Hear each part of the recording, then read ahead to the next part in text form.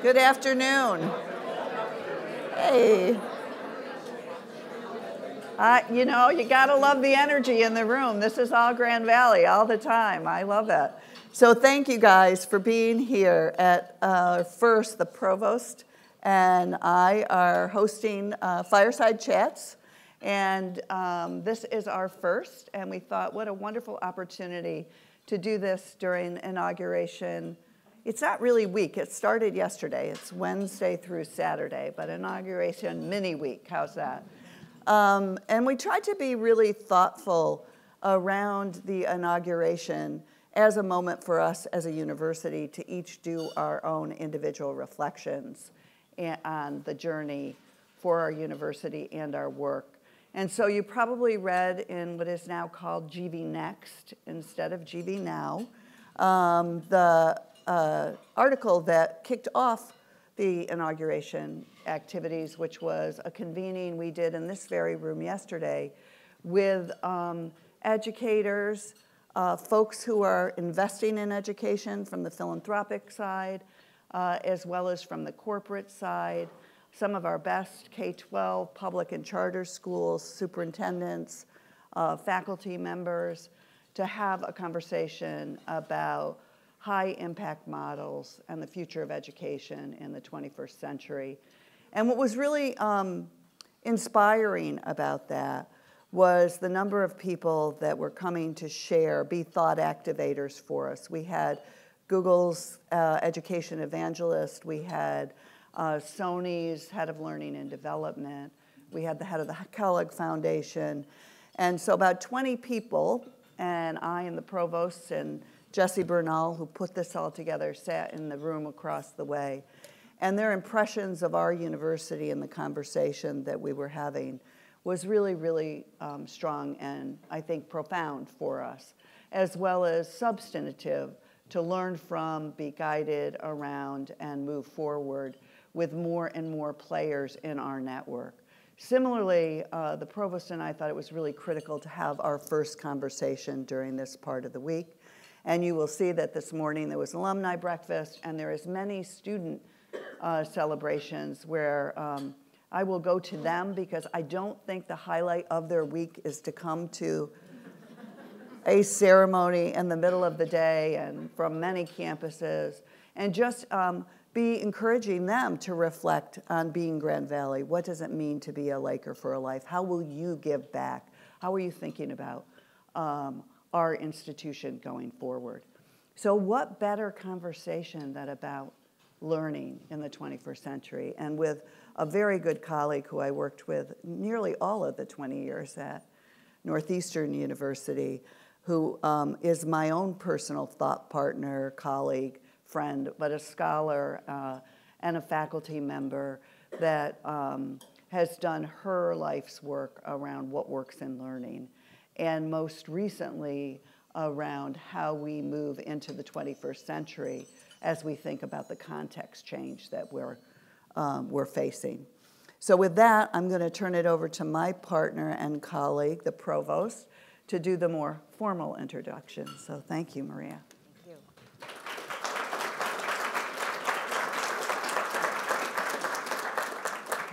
Good morning. I guess it's not morning, but it always feels so awkward to say good day, like I'm British or something. So thank you, everyone, for being here. Before I do offer a formal introduction of our guest, I would like just for her to understand who we are a little bit. Could you, by show of hands, just raise your hand if you have ever attended an event or an activity hosted by our Faculty Teaching and Learning Center? Okay. Now, the reason I asked you to do that is because we know that we are a community of teacher scholars and that we are committed to student-centric behavior here at Grand Valley. And I just, by show of hands, you can really see the dedication of our faculty and staff, so thank you for doing that. But we are very honored today to have Dr. Susan Ambrose with us to talk about designing education for the 21st century. Sometimes I find it hard to believe that we actually are in the 21st century, but it's 20 years now, so I guess I should get with this program. Dr. Ambrose is Senior Vice Chancellor for Educational Innovation at Northeastern University and Professor of Education and History. She is an internationally recognized expert in college-level teaching and learning, as well as faculty development, and has worked with college and university faculty and administrators throughout the United States and around the world. Dr. Ambrose focuses on helping faculty translate their research to practice in the design of curricula, courses, and educational experiences for undergraduate, graduate students, and lifelong learners, which is a phrase we're going to be talking a lot about here at Grand Valley. Earning her doctorate in history from Carnegie Mellon University, she spent an additional 25 years there, serving as Associate Provost for Education, Director of the Eberly Center for Teaching Excellence, and a professor in the Department of History. Where are the historians in the room? I know I've seen some. All right, you represent your people well. Dr. Ambrose is co-author of 5 books, the most recent, which is forthcoming in January, Higher Education's Road to Relevance, Navigating Complexity. And her last book, previous to this new one, How Learning Works, 7 Research-Based Principles for Smart Teaching, has been praised for integrating fundamental research in pedagogy and practical application, and has been translated into at least 5 languages.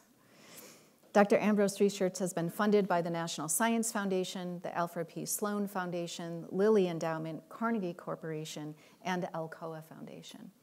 We are honored to have you here with us. Please join me in a warm welcome to our guest.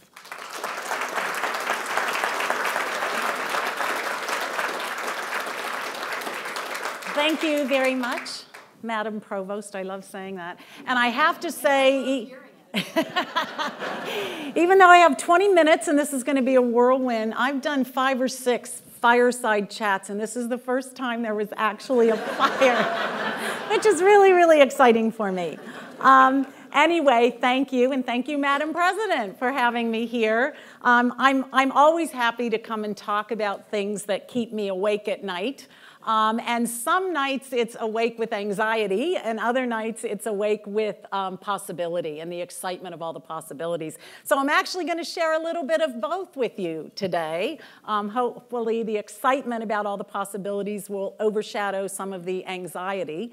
But I really do believe, as someone who studied education and history, that we are at a very unique moment in time in higher education.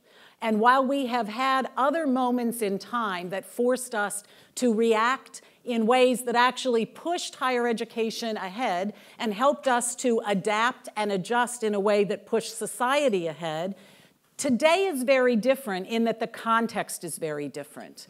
But historically, we as a sector have always stepped up, and we've always adjusted and adapted. And so I have a lot of faith that we can continue to do that.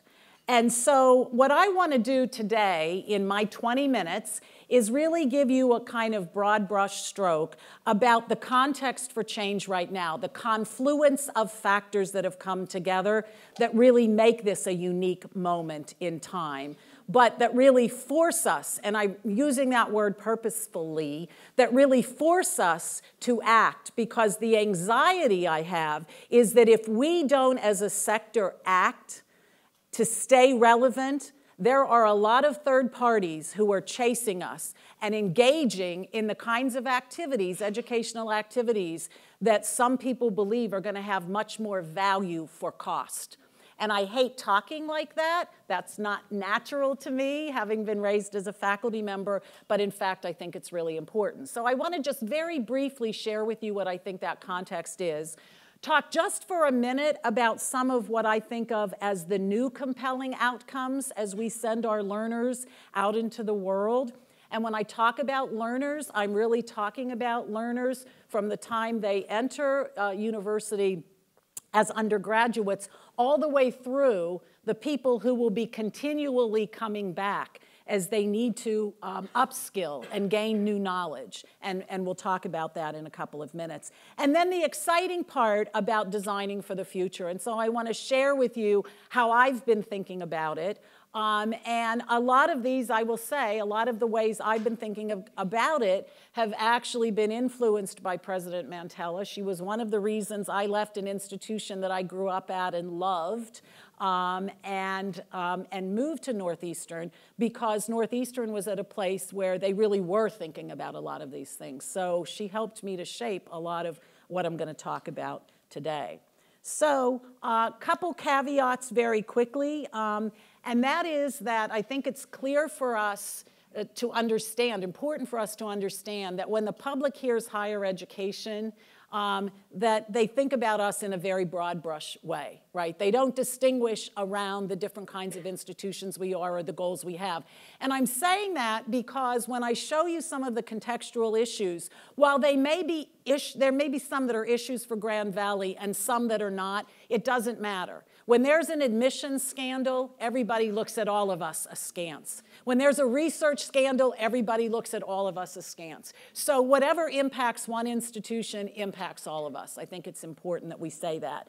And there are a lot of exaggerations out there that I think really influence in a negative way the kinds of discussions that we're having. And I'll point out what I mean by some of that, but I think we need to make sure that we know what reality is and not get caught up in a lot of the exaggerations.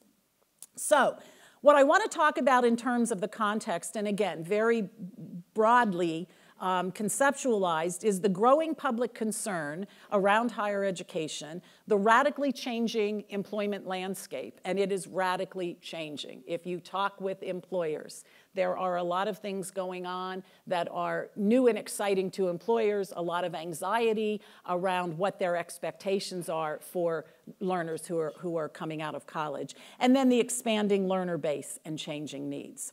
And I want to start with something that for a long time as a faculty member made me uncomfortable, and that's this phrase, return on investment. Ew. As a faculty member in a classroom, that is not how we think about what our job is, right? At least it wasn't when I was in the classroom. And then I became an administrator and started hearing things like that, and I thought, ooh, I made a big mistake. And then I started looking at the reality. And the reality at this point in time just smacks you in the face, right, when you think about return on investment.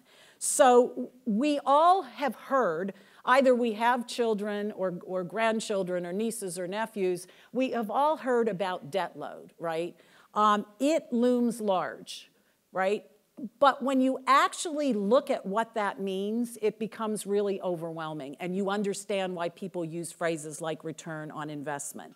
So right now, debt load is the second largest expense that people will ever have next to buying a home. So think about that for a minute. And we've seen the numbers. Home ownership over the last decade has declined for people under the age of 35. More students are returning home after graduation. The debt right now, this moment, for people ages 20 to 30, $351 a month. And by the way, many of those are people who haven't completed their degrees. They were forced to drop out, right? Some companies, a little bit of good news, some companies are using debt assistance to recruit. It's now become a benefit, but in some respects, that's really very sad. So people are having to make decisions around higher education based on what it's going to mean for the next 10, 15, 20 years. Just this week, a report came out from the Pew Foundation. 1 in 4 graduates, 1 in 4 default on their loan in the first 5 years. You know what that does to their credit rating for the next decade. So this is serious stuff that we really have to think about. Now, that's return on investment for our undergraduates. Think about the number of people, and I'll talk more in a minute about that, who are going to be needing to come back as a result of automation and globalization to gain new knowledge and skills. Those people are in full-time positions with family commitments. Return on investment is really important for them because they have limited time, energy, and effort to put into it. So that's just one way to look at that aspect of the context. Persistence in graduation rates, we hear about that everywhere. That's in the newspapers, daily. I think the 6-year grad rate nationally is now 59%, and for underrepresented minorities, it's actually a lot different. So, a continuing issue. Access has been an issue higher education has been talking about for a long time for first generation and other underrepresented minorities. But I also want you to think about, and this is a part of the sort of new definition of learner, access for, say, the 31 to 33 million people in this country that have credits toward a degree and no degree. and that's holding them back. 31 to 33 million. What kind of access do they have? And if they engage with us, what is the return on investment? Can they afford to do it given the limited amount of time, energy, effort, and money that they actually have? And then add to that the many, many people whose jobs are going to change as a result of automation. Not go away, and I'll address that in a minute, but change, which means they will need to gain those skills. Who is standing by to help those people in an effective and efficient way gain the knowledge and skills they need?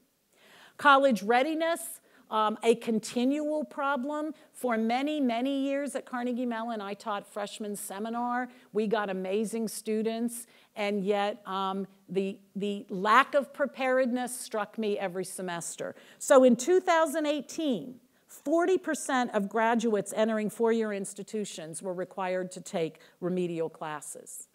40%. So you want to know why it's taking students longer to get through? Well, because they're taking all of these remedial classes.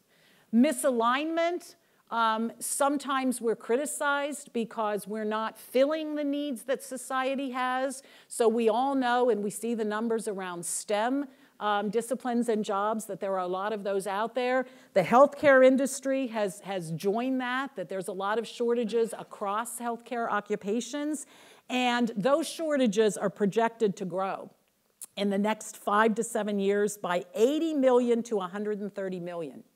And think about this in terms of, that's globally, the aging population globally and the longer life expectancies, right? So the question the public has is, are you preparing the right people who are going to be able to take the jobs that we as a society, a nation, a world actually need?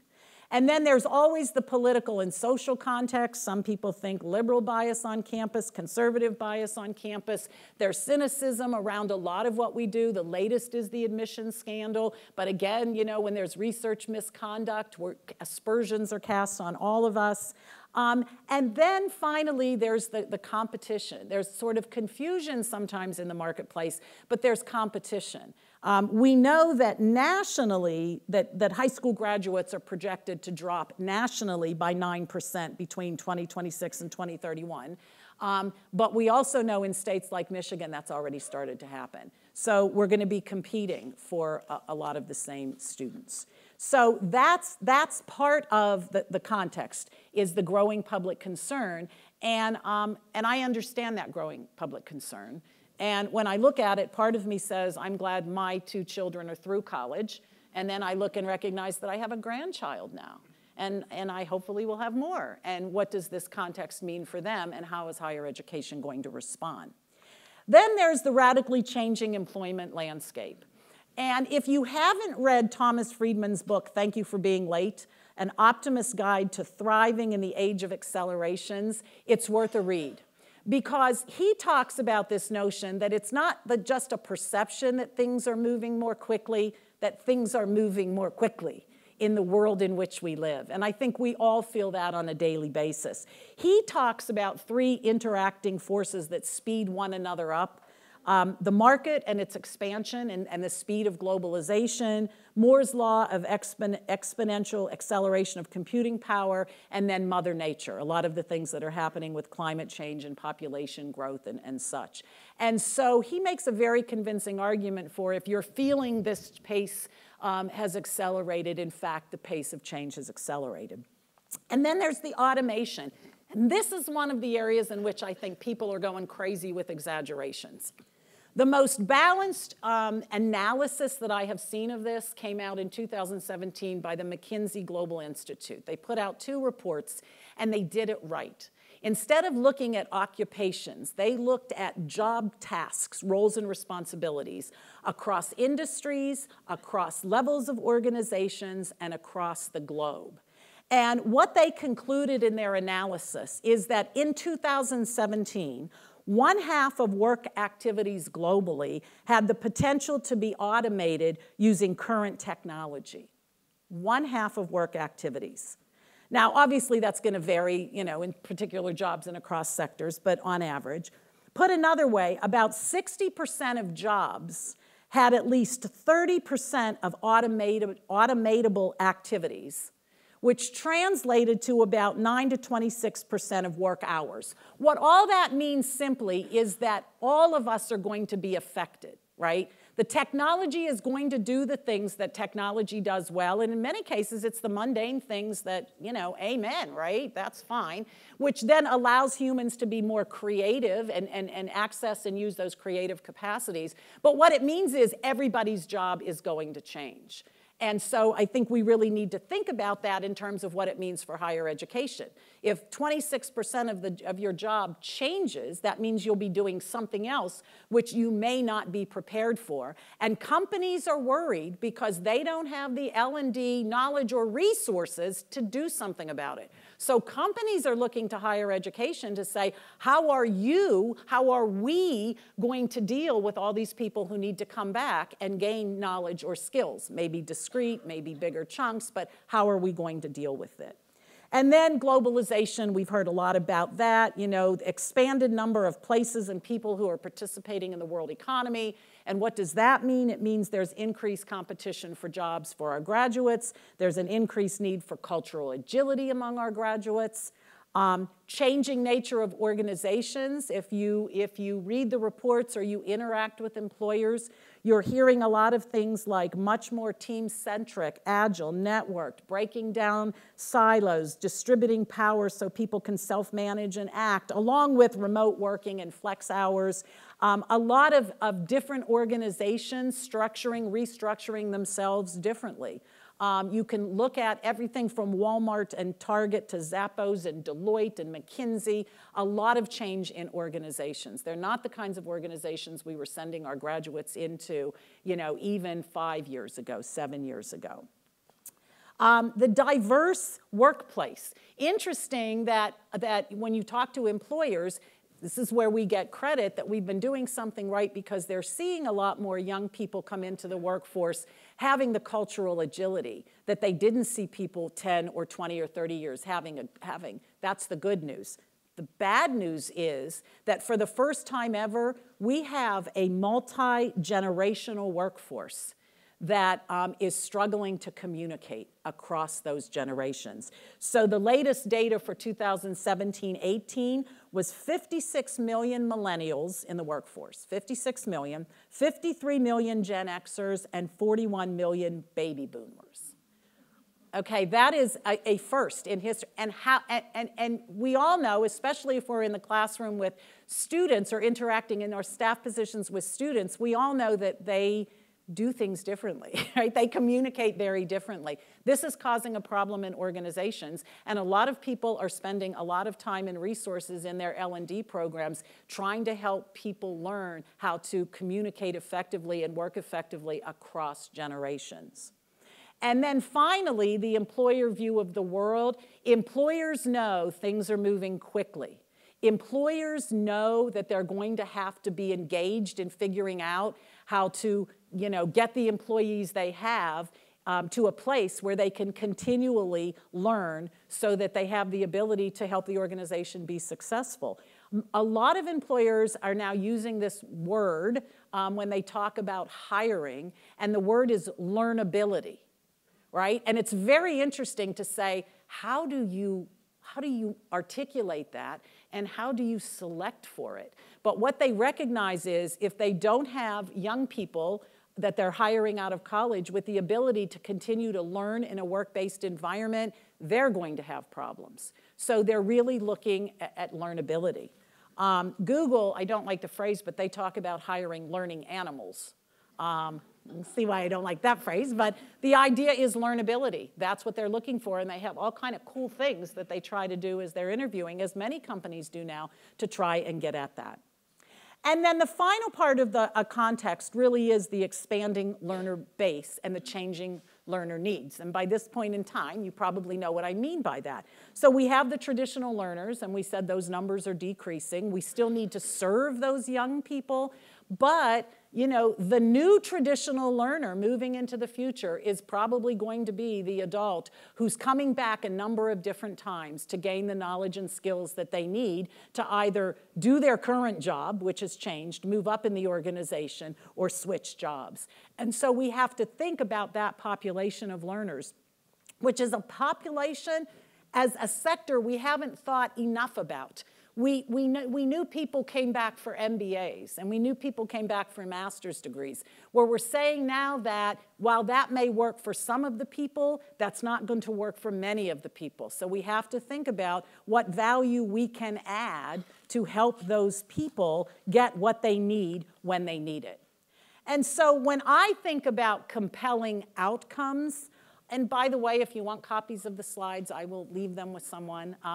But when I think about compelling outcomes, some of these are the outcomes that as higher education's response to the changing society over the course of our history, we have dealt with, right? So always through our research and our education, what we tried to do is prepare people to address the world's political, economic, and social challenges, right? So we want people to solve, and we've always wanted them to solve some of the big issues, and we know this generation is really interested in poverty and clean water and social inequality and clean energy and the aging urban infrastructure. And so those grand challenges have been really important.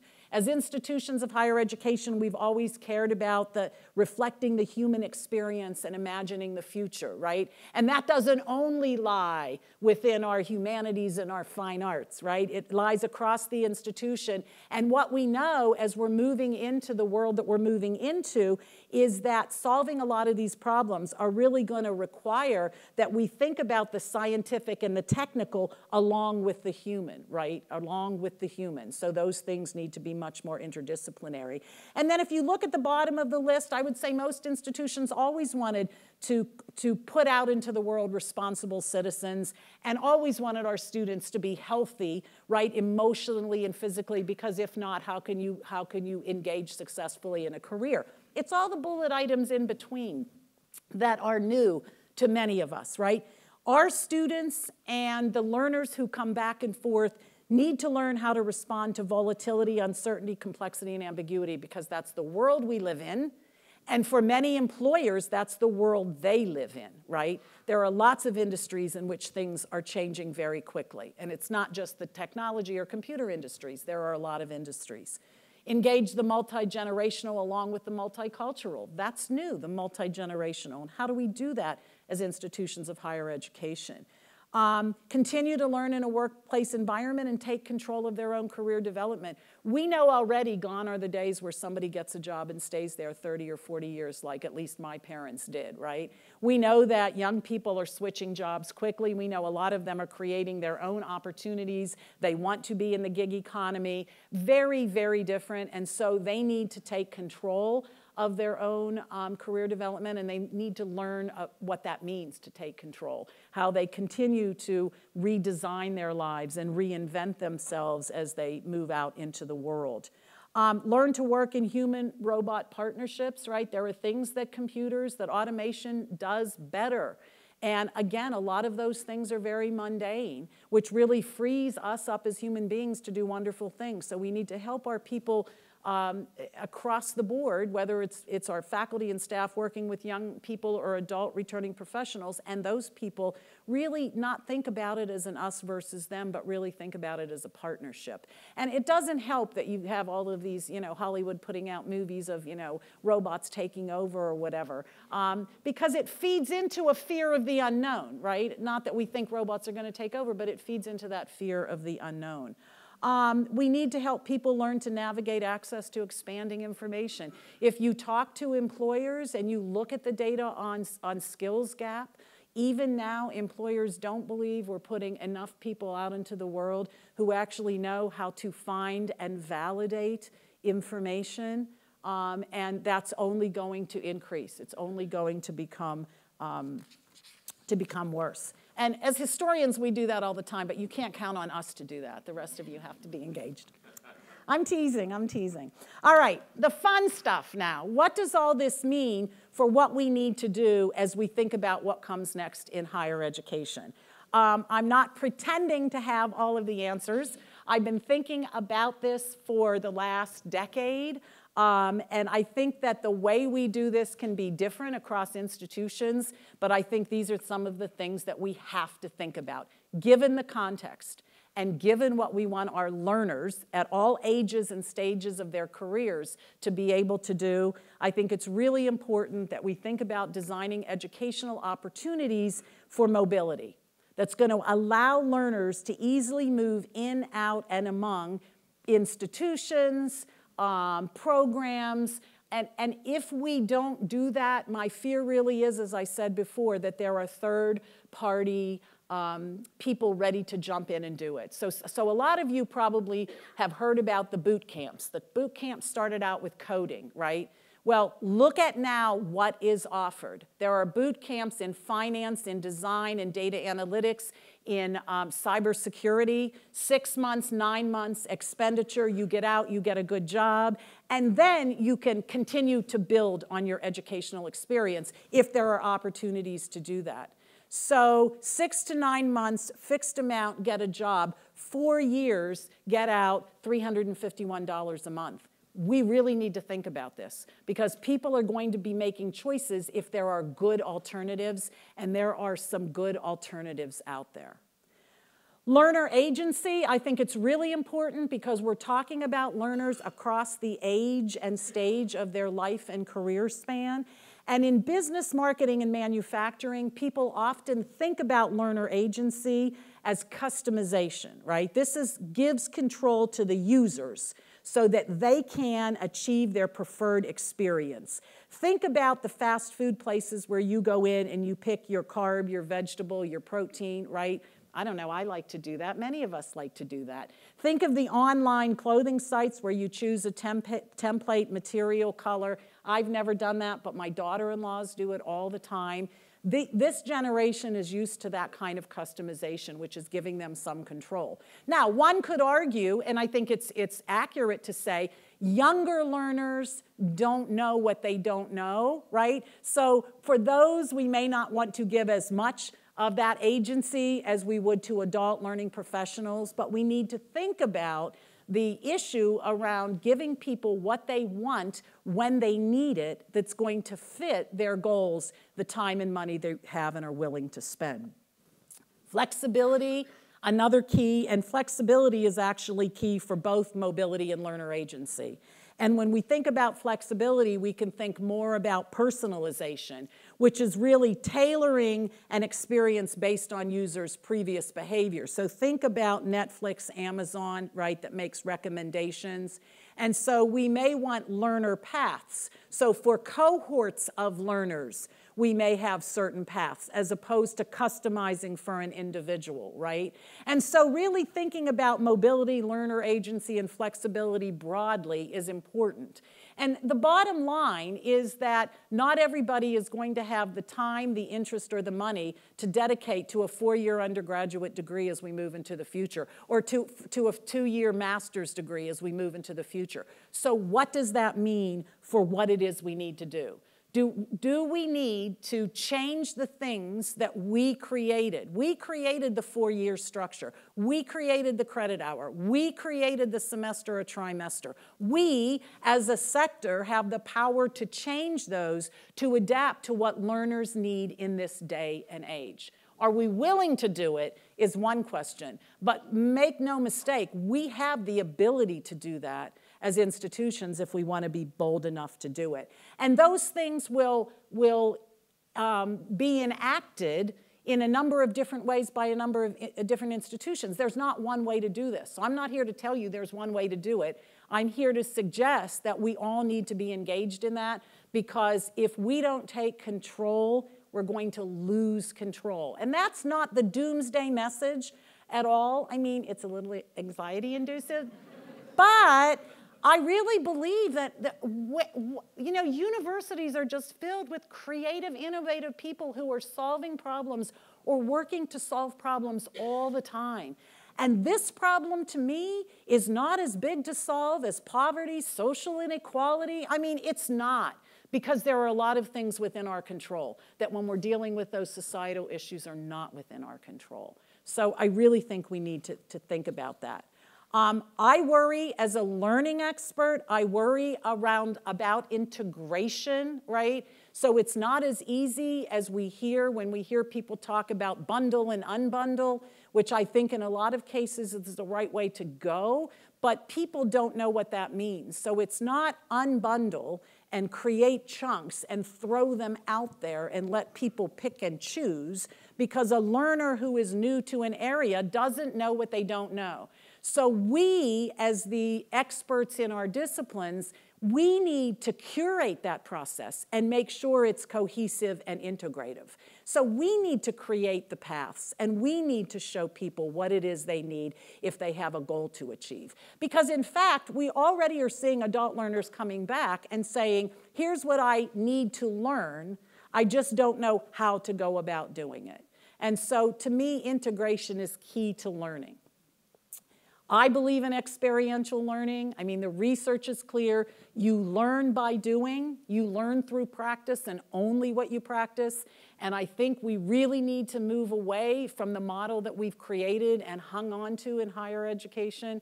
You learn to ride a bike or play a violin or build a bridge or write a poem or build code by doing it, right? By engaging in the process and getting feedback. And so while there are times when we do need to transmit information to students, we really need to move away from the transmission as the major thing that happens when they're with us and send them off into the night to focus on their homeworks or writing their code or whatever. We need to remember learning as a process, and we need, as educators, to have influence in that process.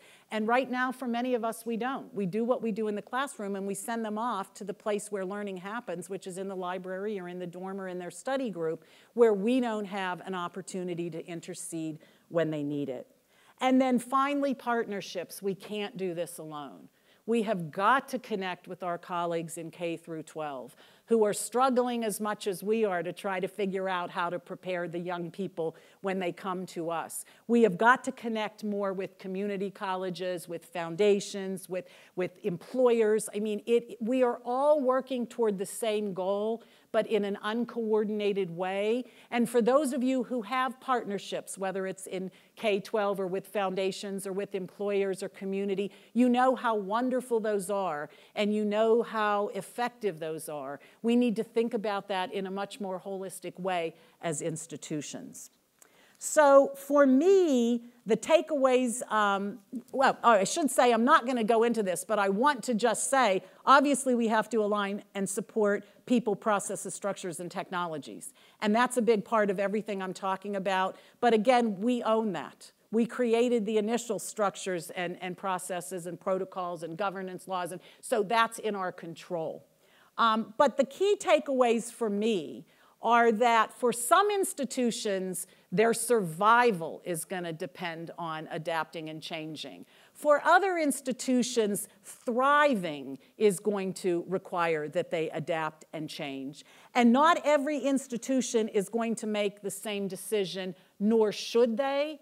But the question is, for the goals that you have at this moment in time, what decisions are you going to make as an institution to stay relevant? And then as a sector, what are we going to do to stay relevant? And I want to leave you with this quote because it really struck me, that it's an absurd conceit of a contemporary America that the only route to a middle-class life must be through a four-year university degree. I already said the boot camps, which started out in coding, have expanded.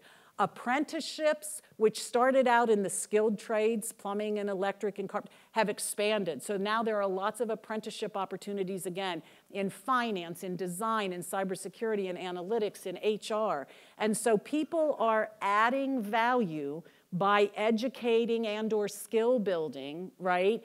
And putting people out more quickly to be able to start their career journey with this notion, as if you talk to people in boot camps or in apprenticeship programs, their plan is to figure out how to continue to get more education. They understand the limited nature of that.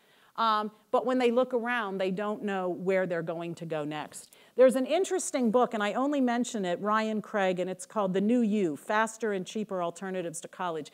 And I only mention it because someone gave it to me saying there are 65 pages worth of alternatives to college in this book.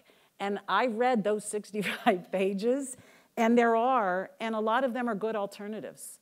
They're not necessarily bad alternatives. So I think that we really don't want to be caught off guard here. We don't want to be the hotel industry with Airbnb, taking over, or the cab industry with Uber, Lyft, right? We really want to take control of our own future. And so I hope that you took this in the spirit that I came to share it, in that I don't think the sky is falling in at all, but I think we need to be realistic about the context that we're living in. And then I think we need to say, if our job as educators is to prepare both the next generation of people who go out into the world, and then continually to prepare those who are out in the world to make this a better society, which is why we're all here, to prepare young people and now younger and more mature people, then we really do need to rethink the way we've done things in the past, for which we have been enormously successful, and adapt the way we've adapted in the past, so we really don't just stay relevant, but we really thrive, and people come back to us again and again because they know we can help them meet their continual learning needs. Thank you.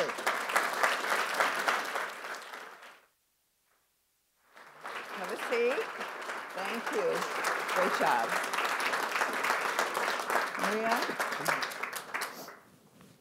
Rachel, my friend.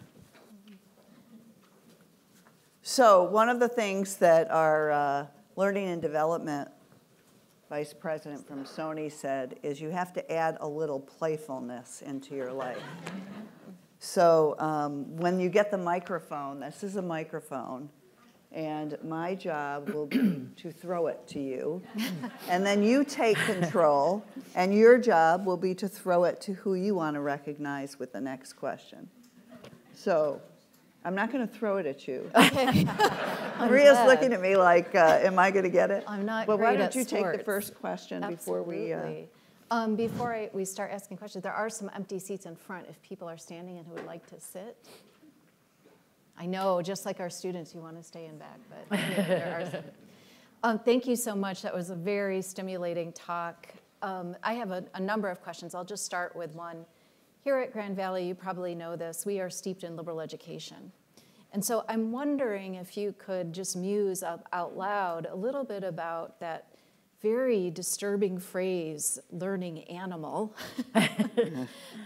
and how we might help with that agility and flexibility, given our foundation. Every single program is steeped in liberal education here. Yeah. So it's a great question, and it's a question that I love to answer both as a historian and as an educator. It turns out if you actually look across all of these skills gap surveys, so lots of really good organizations across educational and other organizations, foundations, have been for the last decade asking about, well, actually longer than that, asking about skills gaps, asking employers, what are you missing? What are the employees that you're hiring missing? What you see in a lot of those are the foundational skills that, in fact, we provide when we talk about liberal education. So they will talk about critical thinking, perspective taking, problem solving, communicating across audiences and across different genres, dealing with ambiguity and complexity. And it's not only, I would say, for my discipline of history, right, that we deal with those, but across most of our disciplines, I would say that we deal with those. Now, the disturbing part is, why are we dealing with, we know they're deeply embedded in the disciplines that we teach. Why are we seeing employers saying they don't see them? And that's a whole nother question, right? It's a question of transfer. We know one of the most difficult cognitive activities that people engage in is transfer across context. So often what happens is the critical thinking, the perspective taking, the dealing with ambiguity and complexity, students are engaged in. We don't talk about it in an intentional way.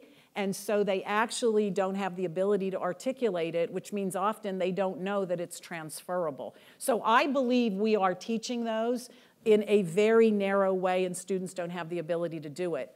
But what this says to me is that no matter what it is we do to prepare our learners, both those going out into the world and those coming back and going out, is that the liberal arts have to remain key.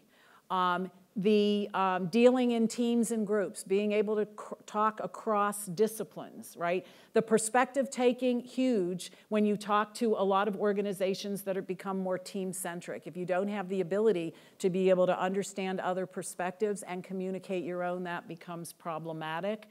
And so when I talk about this, people often say, what about the liberal arts? And in my mind, they are and will always be key. The question is, how do we help students to gain those incredible, I think of them as intellectual skills, intellectual foundational skills in a span less than 4 years? Because a lot of our folks aren't going to have the opportunity to come back 4 years. So that grounding to me is still incredibly important, and I think employers would tell you it's incredibly important. I will just very quickly, because it's a good example, this is not what my kids call a humble brag, but it's not.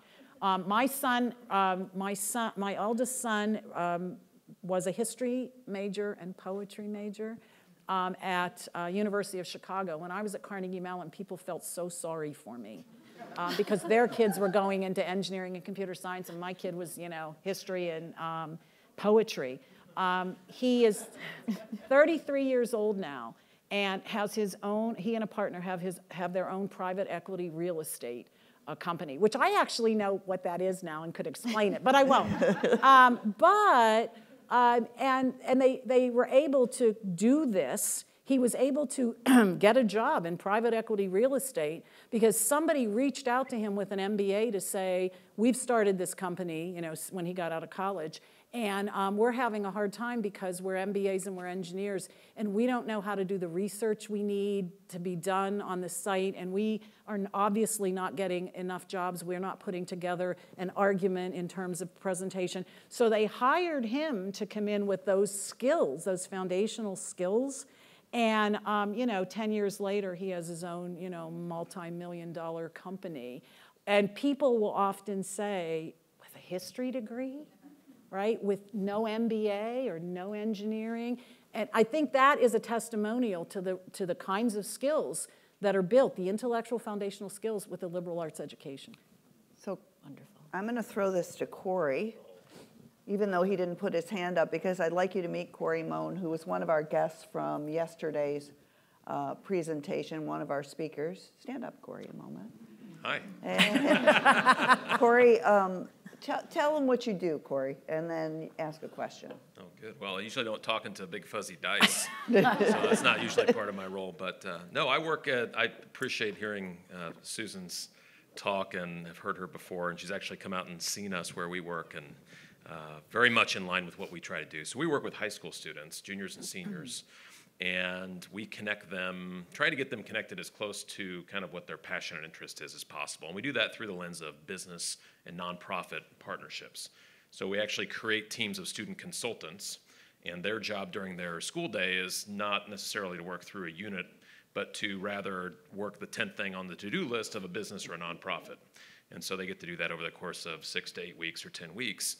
And we learn quite a bit about what they want to do, and then we try to backfill them with resources and coaching so that they can be as successful as they can in trying things out, ruling things out before they get to a place like Grand Valley State to be kind of hyper-focused on what is best for them and what they want to do.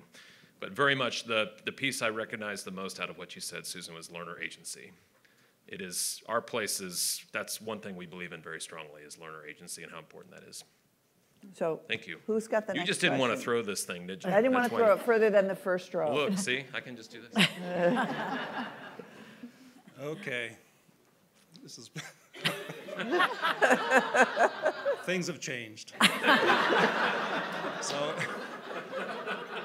I really feel like I've been sprayed by a fire hose for the last 30 minutes.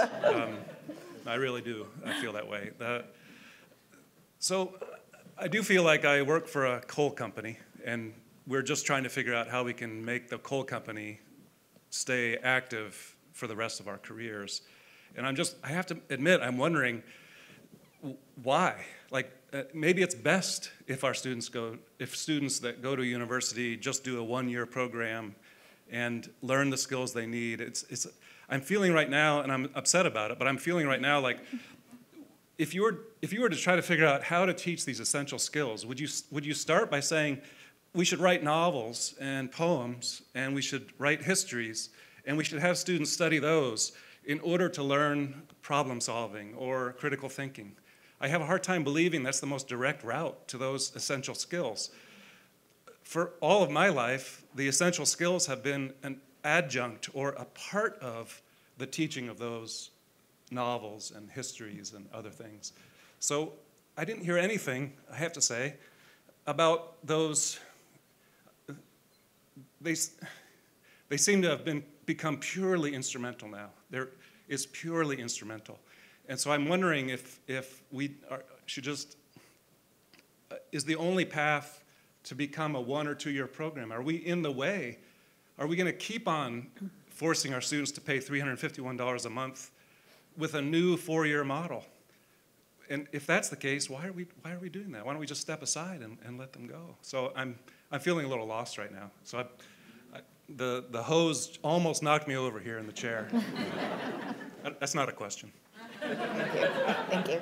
No, but I think it's a very good comment, and I've thought a lot about this. Again, you know, part of me didn't feel anxiety because my kids were through college and they're well on their way, and then we had this grandchild, and then it's like, oh my gosh, I have to worry about higher education for her, and I know what I want for her. And so part of the way I think about that, because and I'm being serious when I say this, it's not just because I'm a historian, but I think that people need to understand history because if we don't, we know what happens. So particularly the history of our country. And so I think things like that are important. I think so I don't want to get rid of those. Here's the question I ask, and I will speak personally, and it would be interesting if other people want to share their reflections on this. The question is, do they need it all at one time in a 4-year slot between the ages of 18 and 22? And I remember having a professor that I first loved and then hated in college. And I remember one of the things he said, which I thought was incredibly insulting, because it was. And what he said was, higher education is wasted on 18 to 22-year-olds. And I thought, oh my God, what the hell are you teaching for then if that's your feeling? Then I became a professor. And then it was like, okay, I sort of get that. And my 2 sons and I have had this conversation. You know, my family were coal miners and mill workers. I was the first to go to college. And I was excited to get to college, and I remember taking courses, a course on Ernest Hemingway, whose, writings I love, except when I read them when I was 19, I didn't know what they were about. I mean, it was an interesting kind of, and after my kids were grown up, I decided that I probably really didn't appreciate Ernest Hemingway, and so I started going back and rereading those books.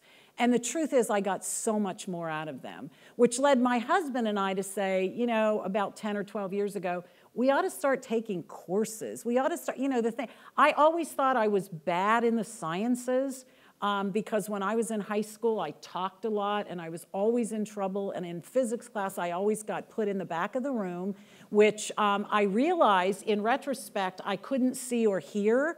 And so while I got A's in everything else, I always got C's in physics because I didn't learn physics. And I always thought I just wasn't good in physics. And then there came a point where I thought, well, I wasn't a good learner. The teacher who put me in the back was not a very good teacher. And I bet I could learn physics. So I think the issue is I still want my granddaughter to experience the richness of a lot of those kinds of things. But will she have to do it in a 4-year period of time? Or will we have the kind of flexibility, mobility that throughout her life there are places that she can continue to come back to continue to expand her horizons, grow her knowledge and skills. And for me, the feeling less anxious is when I said, it doesn't need to all be done in those 4 years. Now, I will say that I still think it's incredibly important, and I know my president at Northeastern has challenged me many times around this. Do we need a physical campus? Do students need to come to a physical place? And I still think for the 18 to 22-year-old, it's incredibly important for young people to learn to be independent and autonomous, to learn how to negotiate a roommate problem. I think there are a lot of things like that. Does it have to be 4 years? That was arbitrary, let's face it. When higher education started this, we could have said 6 or 8 years. There was no real intellectual reason. And it's not like they get everything they need in 4 years, or they'd get it in 6. I mean, it was arbitrary. So I think the question really is, how do we think about it in a way that's really different and across a lifespan? Yeah, I mean, I would just like to add to this too, because I think that the feeling of discomfort is a good feeling. I think it's an important feeling for us to have at various points in time. But I don't think it takes us from one model, an aggregated 4-year model, to a disaggregated model. I think there are many things. You raised the issue of time as one of the things. You could raise the issue of cost. Take Northeastern and Grand Valley. Grand Valley gets 17% of its resources from the state. Northeastern is $75,000 a year total cost of attendance. Grand Valley is $20,000 a year total cost of attendance. The 17%, if I know my math, doesn't make up the difference. So the question is, how do we think about cost? How do we think about debt? How do we think about time? How do we think about experience? How do we think about membership for continued learning? I think it's hard not to let, the sort of challenge of the system become oppressive to us rather than an opportunity and an inspiration to take those components and begin to question them for our path, not somebody else's path, who we are. So I would just urge you to first stay with that feeling, don't get overly frustrated by it, and then explore the dimensions we can explore that fit with who we are. Thank you. I will say, I was banned from the physics lab because I kept blowing the circuits. So, yeah. Vandana, did you have a question? Yeah, thank you. Don't mind if I sit down and talk? No. I'm Vandana, by the way. I teach in the School of Communications. You got to speak into that a little bit more. Yeah. You're good. You're good. It'll pick up your voice. I teach in the School of Communications. I think many of you know me. I've been here for 20 years as faculty. So I was very aware of what, some of these things that you were talking about is as a faculty member and as a parent. Mm-hmm. So I have 2 grown children out of college, and they're professional people now. One of the things that I wanted to, and I think I'm going to include Roger's point here. My younger daughter, who graduated from University of Michigan, until her 3rd year, she did not have a major because she was enjoying every class she was taking in different areas. And finally, we, as faculty, as professor, I was telling her, you will not finish your college in 4 years if you don't decide. So my husband calls it get rid of mom's issues major, which is she just picked one major, and that was international studies major. I'm currently chairing a similar program, Area and Global Studies. So it's interesting how it's all coming together. And I said, okay, international studies is good. But as a parent, I was concerned about what kind of a job she's going to get, what's out in the marketplace that will give her, a life ahead, right? And I see those questions all the time at admissions events from parents. what's the job ahead of them if they take this major? And so I'm thinking about this constantly. One of the things that my daughter happened to do is to build a couple of technology courses on top of her degree. So she, from University of Michigan, she got her degree, but she came to Grand Valley and she took classes that allowed her some technical skills that gave her an entry into the marketplace. So she is now working as a finance consultant at Deloitte. So now, after she's been working for 3.5, 4 years, and now she's come back to this idea of, I want to be an artist. I don't want to be in this corporate world. But now she's managing both things, right? She's learned music on her own, and she wants to create her own life in some other way too. So looking at that model, and I'm sorry I'm taking up this much time, but just wanted to provide that context of where I'm coming from. Looking at that model of how she went through, in her, as becoming an adult and finding work, I was thinking about the same thing with mass communication students who are also, constantly worrying about where they're going to get a job. And so I at that time, this was at least 3 years ago, I worked with the College of Business, and some of the students did take that kind of a cluster of programs, and I would say 9 students did find very good jobs in the marketplace, through their technology skills. So I think it's possible to give some skills in order to make a step into the world that provides you some employment, right? And then they can, again, find their way. Nobody stays with their job forever, right? They find their way. I think that's what I'm thinking, that we probably, when we think about the skills, no, don't take away poetry and novel writing, and all of those things are important. The idea of liberal education, so to speak. And then, but I think the context, and I think you affirmed what I was thinking about, was that given the context, it might be important to give them those skills so they are confident to step in the marketplace. And also, think about the transferable skills idea. I think everything is transferable once they have that base of broad education. So thank you. Thank you for the comment. Anybody else with a question? Thank you. You ready?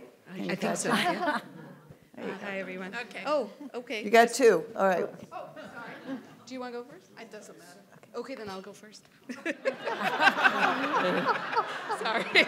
I'm going to suggest. Yeah, exactly. Yes, agency. Because we had a lot of hands up. If you can keep the question short, I would Yes. appreciate it. So my name is Samantha Rhodes, and I'm in engineering. So one of the things I wanted to talk to you about is experiential learning, which I think is very key, and which is part of our program, a very integral part of our program, and which our students, when we do senior exit surveys, that's the one they choose as what was the most important part and what they loved about our program.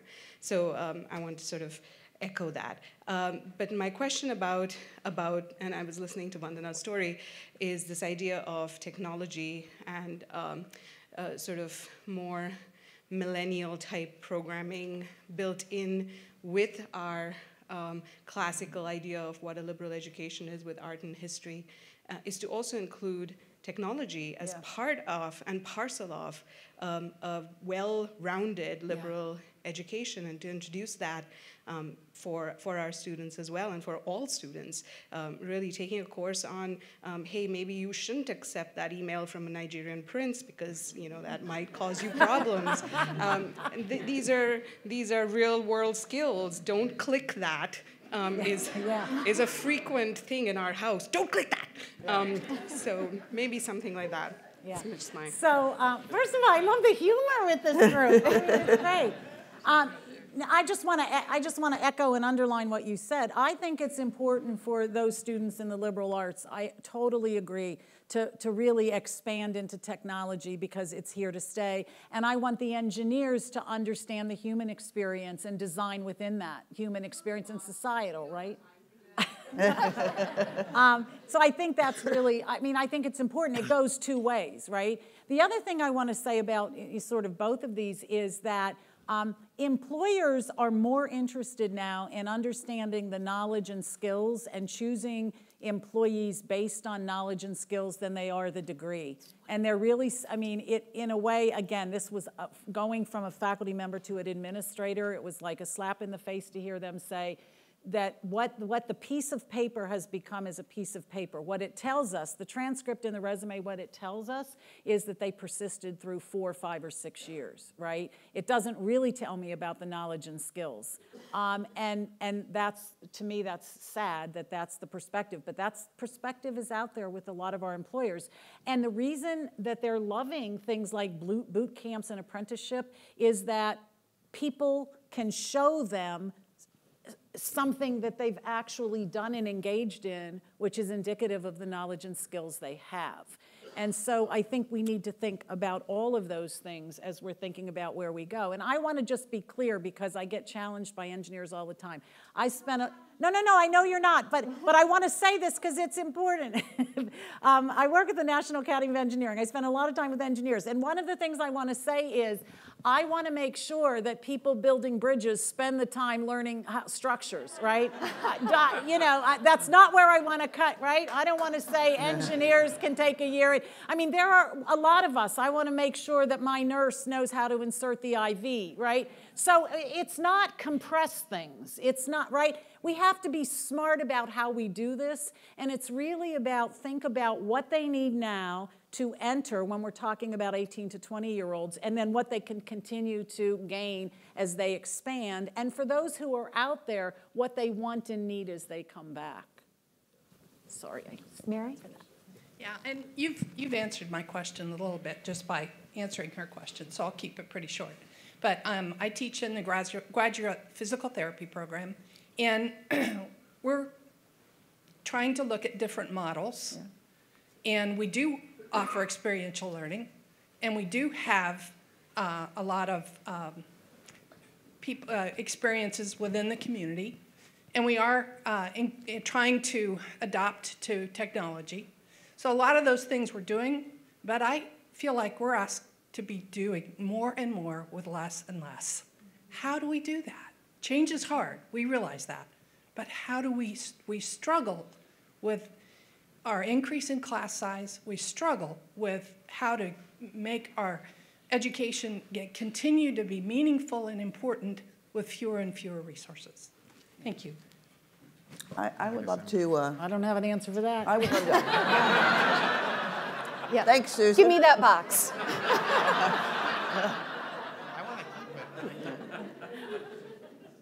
No, I think what you've described is a very real problem, and I think the whole way that we approach and finance the way in which we work today and the way we need to consider, what would you say in any other area? We'd say, let's do some experiments, let's create some pilots. We're not going to evolve from one model to the other model, overnight, or have multiple models for different sets of needs. So we're going to have to find some ways, and we will here at Grand Valley, to support the innovation that people want to do in this space. Now, it was an interesting conversation yesterday. Do you go in that direction, or do you do some things in absolute whole cloth, versus experiments on our existing system? Either way, it's experiments. We've got to find some way to support some experiments, because you can't just stretch yourself another 5 times and work in today and work in the future. So that's what we really need to consider. Maria, you wanted the ball. You can speak without it. No. I was just kidding. Yeah. I think. Tim, are you going to say something? Yeah, I caught it because I was next to her, but I'll say something. Unlike Roger, I don't feel like I'm hit by a fire hose, more annoyed by a garden hose. But I think I'm in the School of Communications. I run the Advertising and Public Relations program. I think we've been nailing the experiential learning for years. And what kind of annoys me is that we've done that too much and we're letting go of the theory. And I think it's a false dichotomy. There's a family friend of ours that says it's like suspenders and a belt. You need them both. Yeah. And I met yesterday with 7 prominent corporate communication officers from West Michigan, a group I'm starting. And this morning I met with an alumna who's been out for about 8 years. And they said the very same thing. You know, we need them both. We need everything you're talking about, and I'm starting to do that with some of my classes.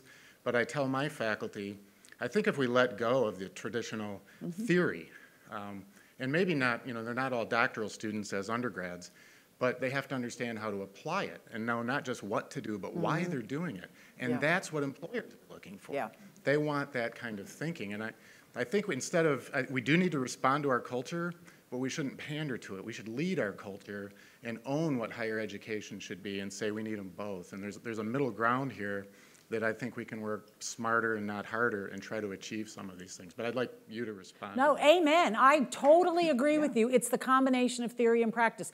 Being able to, I mean, this is the difference if you think about it between, you know, what some people would call training and education, right? When you train somebody, it's usually for a very particular thing that they can do very well, but they don't have the ability to kind of think about what comes next, ideate, whatever. And those people have, let's face it, very limited bandwidth and sort of contribution. They may be happy staying in their little box, but they, you know, stay in their little box. If you only know theory and you don't have the ability to apply it, great, you're a big thinker and you can't do anything. And we all know lots of people like that. So it's the combination of the two. You're absolutely right, absolutely right. And so, you know, amen, I am totally, you said it and you said it well. And the other thing is, we don't want to pander to what is, you know, the world is saying. What we want to do is respond in the way that we as educators, because we are educators, right? And what we have to do is say, you know, chill, back off, let us figure out how to do it. We don't have, by the way, you know, 7 years. It's not put together a committee, take 3 years, give a report. Come on, we've all done that and I've done it, my share of it. We don't have time for that. What we have to say is, here are the needs right now, in the future, and the future's here. Employers are already saying, automation has taken over a lot of this stuff, and what I need is the ability for my people to be able to think more creatively. How can you help me do that with these, you know, 10,000 people I have because we've automated? And so I think we want to lead that. Absolutely, the response. And they don't know how to do it. I mean, if they knew how to do it, they would be putting a lot of money into their L&D budgets, and they'd say, do it. And when you talk to directors of L&D, they're very uncomfortable in this space as well, and they're looking to universities and colleges to respond. Yeah. Thank you. I think I have a similar follow-up along those same lines. I mean, you know, I wonder if part of our response wouldn't be a critique of what was being asked for. It seems to me you've laid out a really nice tension between what employers want from us and what we, you know, what we have done in the past. But it seems to me like it comes out really nicely in the Robert Reich quote. I mean, the way you interpreted it was as though Robert Reich was telling us that we need to think about reshaping our model. But I suspect he may have well been saying that the system is unjust if it demands of us a 4-year education, and therefore the system needs some critique. And it seems to me part of our response would be maybe to even critique what employers were asking for at all. And that might be some of the skills that we've done really well for a long time. Yeah. I mean, it could be. I think what's interesting here is, and I will say that when we talk about employers, it's really interesting to kind of distinguish between, you know, when we talk at Northeastern to the CEOs, they are absolutely telling us what it is they want, right? We want people who have cultural agility. We want people who have the ability to blah, blah, blah. When you talk to the hiring managers, they need to hire somebody to get the job done. So there's even a tension within organizations, right? It sounds good to say we want to hire for learnability. And in fact, everybody wants to do that. But the manager who's hiring needs to get these 17 things done every week, and he needs to hire. So there's a lot of tension in there, too. And I think that's part of what you're suggesting is that's part of why we need the dialogue. It can't be us preparing and handing it to them or them telling us what we need. It needs to be a dialogue because we both come from very different perspectives. And I think informing each other and designing and creating with that in mind is going to be good for everybody. trying to use this. Hi, Susan. So I read recently the average kindergartner will change over their lifetime. At a minimum, they'll have 17 jobs and they'll have 5 different career changes. So from your perspective as a learning scholar and expert, what can we do to help students prepare not just for their first and second job, but for their last job? Yeah. Oh, that is such a great question, and I didn't plan it, and I love it. President Mantella has heard me say this many times over and over again, that as universities, for as careful as we are in the language when we're writing our scholarly papers, we are so sloppy in a lot of our language. And people continually talk about lifelong learners, and no disrespect, but when I ask a president and a provost, not these people here, but what do you mean by a lifelong learner? They'll say, learners who can continue to learn throughout their lives, right? And I say that kind of jokingly but seriously, that I think we need to ask this question, and it's why I say to employers, what do you mean by learnability? And they will say, well, you study learning, you tell me, right? Here's what I mean by learnability, is that people have the ability to be self-directed, autonomous learners. What does that mean? It means that I am given a task. I clearly understand the task. I recognize what I know and what I don't know. I have a sense of what I need. And what I need may be I need to learn it, or I can pull someone else in the organization in to work with me. But then I have an ability to monitor my performance or my team's and my understanding over time. And if I'm not getting it, then I recognize I have to go out and I have to find a coach, or I have to read more, I need other examples or whatever. But it's being able to actually direct my own learning, right? And look at what we do. We direct it all of their lives, right? All the way through. When do we give students the opportunity to practice that kind of, and it's a skill. It is a learnable skill. So I think it's really important for exactly the reasons you said, particularly as we're working with undergraduates, that we help them because it's a learnable, teachable kind of thing. Most adults, you've all learned it through experience. You have been given something to do that you didn't know how to do, and you had to figure out, who to go to and how to do it. So over time, you learn it. But my philosophy is always, why do people have to learn everything over time if it's something that we could teach them actually early on that's going to benefit them? So that's my definition of learning. Great. Well, I think we're just about out of time, and I want to respect everybody's time. I want to thank the provost for co-hosting this with me. If you have thoughts, what we want to do is we want to think about our own boundaries and the way that we think about the world, and just start pressing against the various perspectives.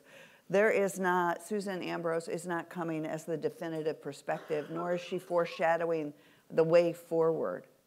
What she is bringing for us is really important issues to consider, and then for us to take them in our way and with our academic assets and with our student experience and defining our future. So again, we welcome you, because we want to have a series of these over the course of the year to bring forward your thoughts and ideas of things we need, dimensions we need to explore. We have just the next one set, but the rest of the spring and summer we'll be hosting, and happy to have your suggestions. Thanks for being with us. Thanks for being willing to be uncomfortable. Appreciate that. And thank you, Susan, for leading.